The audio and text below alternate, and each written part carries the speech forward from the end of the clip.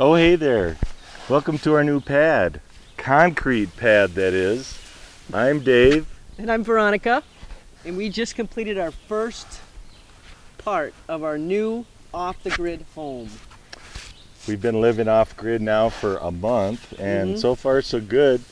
We actually came out here every weekend for the past 4 years and built a small cabin that is actually quite comfortable. But now we want to upsize a little bit, use some of the knowledge we've gained building our other structure, and really make a nice home. And then use the other cabin as a guest house. Yeah. Rent it out. Yeah. You know, invite people to have a natural experience in the woods. So come and check this out. Come on.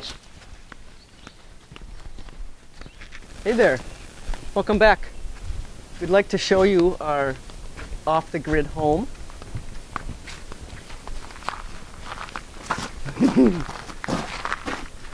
We collected lumber from the forest around us, including this black cherry, this beautiful door that Dave designed and made.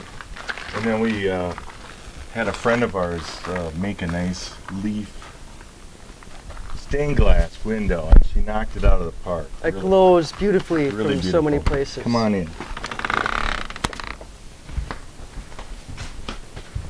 This is our lovely, comfortable living room. We hang out here a lot in the winter, less in the summer. We've got a lovely, one of our off-grid systems is a battery to run our radio. Works beautifully. This is the loft up to our master suite. Another David's design with the railing. Making the railing look like an actual tree growing out of the ground and wrapping around. So far so good. Not quite done, but almost. We collected this too from the forest. Found pieces out in the forest. Kitchen area is back here. Not very big, but very functional. Yes. It's got a refrigerator that's not plugged in. It just stores some dry goods. If we need to add any cool, we just put in ice in an ice block. I've got a trap door thing up here that Love is this. for More storage. Dry storage. Use a space. That's I need a stool for that. There we go. All right, come on back. We've got a battery charging area back here. It's really a struggle to keep all the cords together, but this is where we do it. Plug in that goes to a generator outside, and we run that. So when we need it, we'll turn it on. And either charge most batteries. of the time it's not on, so we only go through a couple gallons yeah, it's very a inexpensive. week. So back here we've got a little sink. It's not plumbed in, but it just goes to a bucket for cleaning up. You know, peeling potatoes, whatnot. Here's our library. Library area. Yes, for anyone, all of our guests, any wide variety of books to read.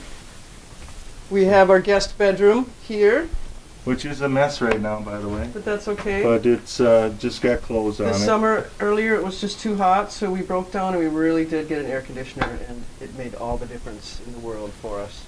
And so we don't use it every day and all the time, but we only need it for a few hours when you need on to one sleep. day. Yeah, when you need to sleep. Come on back to the patio. Check this out. This is our favorite room. It's all screened in. Very comfy chairs. Oh, and the newest And the addition, funnest the chair ever. hanging, swinging chair for a Zen moment. Yeah, let's go waveless. Nice. Yeah, it feels really good. Just sit and listen to the birds, especially when it's raining outside. So when it's raining or there are a lot of bugs out, which hasn't been bad lately. No, not But this this year. is the place to be. Yeah. Come on back. One more thing here. A couple more things. This is our lovely sauna. So it also doubles as a guest room.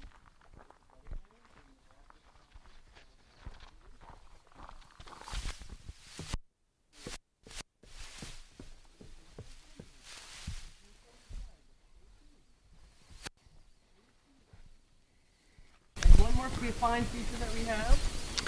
This fine sky deck where we can watch the birds and have morning coffee. It is one of our favorite spots in the morning. So stay tuned for more.